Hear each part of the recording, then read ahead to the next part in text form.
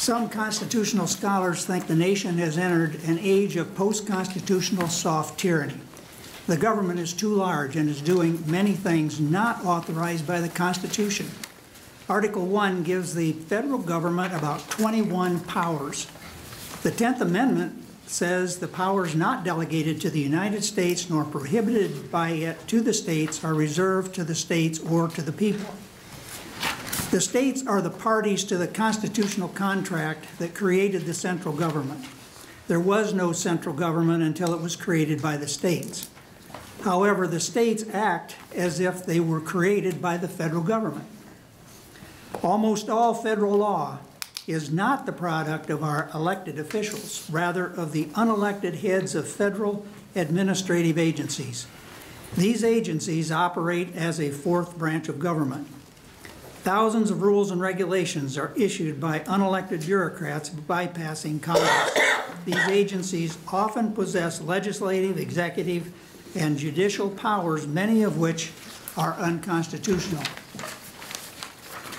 The reported national debt, again reported, is around $20 trillion. Well, that is 1/10 the actual liability of over $200 trillion, including the unfunded liabilities. Congress doesn't have the will to do what is necessary to reduce spending. As interest rates normalize, an aging population puts more pressure on entitlements.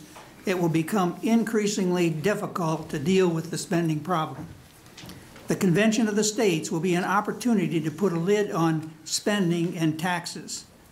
We need term limits for members of Congress and federal officials. We don't need career politicians and bureaucrats who continue to do things to entrench themselves. Congress will never voluntarily give up power. Mitch McConnell has already indicated that term limits will not be on the agenda in the Senate.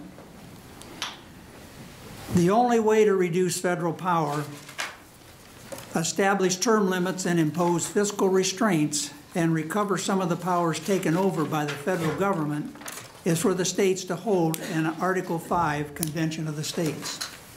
Thank you very much.